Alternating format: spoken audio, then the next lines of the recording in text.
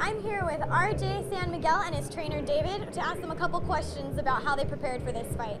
So RJ, can you tell me a little bit about what you did in regards to preparing as far as diet, exercise, things like that? I just ate clean, basically no fast food, not anything greasy, you know. I just ate clean, and then I just did my regular wrestling workouts like sprints and like wrestled for like a whole hour and everything. Definitely worked on some cardio then? Yeah, cardio for sure, sprints, everything. Yeah, gotcha. And David, what was the reason behind this? What was your game plan, so to speak, going into this? Well, RJ's probably a wrestler, you can tell in this fight. He's been wrestling for a long time, and at the gym he takes everybody down. A lot bigger guys all the time, so he's kind of new to boxing. We're still bringing him up in boxing, so the game plan was to go in there, wrestle, take him down, and pretty much stay on top and pound him out. Gotcha. So then would you say that your strong suit is more wrestling? What are you most comfortable with? I'm more comfortable with wrestling, yeah, because I've been wrestling for years, so it's helped me out a lot. Yeah, definitely it's a good foundation to have, especially for MMA. It's a definite need.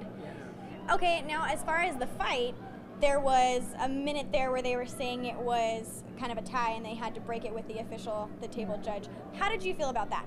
I think I won both rounds. I dominated the first 2 rounds, and then I just caught. I slipped a little bit on the third round, but I think I won both rounds. So yeah, absolutely. I think he clearly won 2 rounds. Yeah. 1 round was even close. The third round, it was close. RJ rocked the guy in the third round. The guy could have won that round, but it was close. But he clearly won 2 rounds. Where I don't know what judges they're looking at. Yeah. They're probably drinking a little bit before the fight, but Everybody needs a drink before the fight, you know? Yeah, but they had a couple too many before the fight.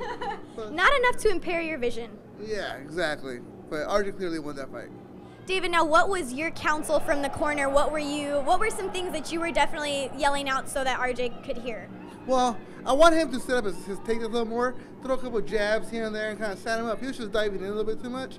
And I tell you, keep the pace up. To keep taking him down, working. RJ wasn't really posting out too much some of those times, so he was able to get rolled. So he didn't post out. I want him to keep his post, stay on top, works a little more to the body, and just keep that intensity to the fight. And RJ, how did you feel? Did you feel like you could do anything better for next time, or what did you think to improve on? Just better positioning, like just more pressure on top when I'm on and I'm ground and pounding, So that's about it. Well, congratulations on it. You did wonderful, and I thank you both for taking the time to interview with us. Thank you. Thank you. Join us next time for IEMMA.